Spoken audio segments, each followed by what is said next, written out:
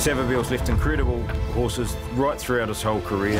Savabeel in front, and it's a 3-year-old's complete. He's 22 years old now, but I Wish I Win's probably looks like his best work.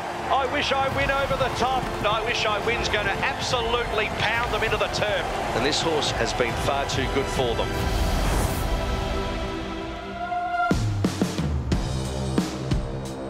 Yes, you are. He hasn't changed, haven't you?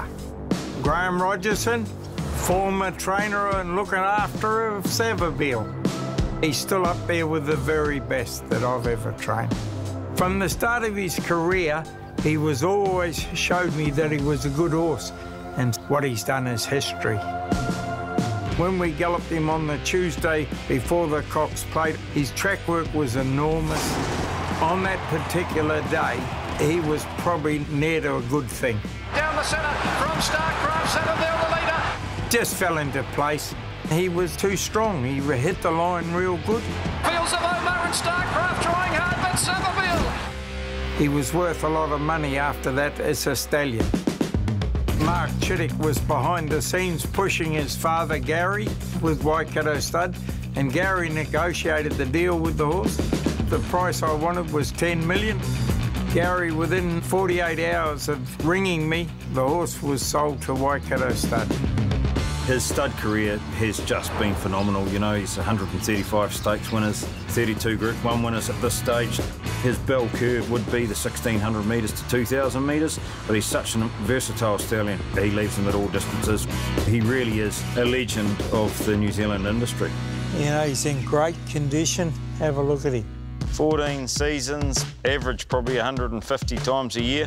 Yeah, I'd be pretty proud of that. So I Wish I Win sits as the highest stakes earner that Savabeel has ever left. With I Wish I Win, we've gone down the sprinting track and he's performing as one of the best sprinters in the world.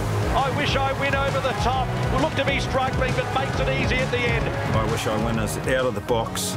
Considering his pedigree and considering Savabeel, it's pretty well a middle distance pedigree. I Wish I Win too good. And with I Wish I Win, most people would look at him, would think the chances of him making a racetrack were very slim.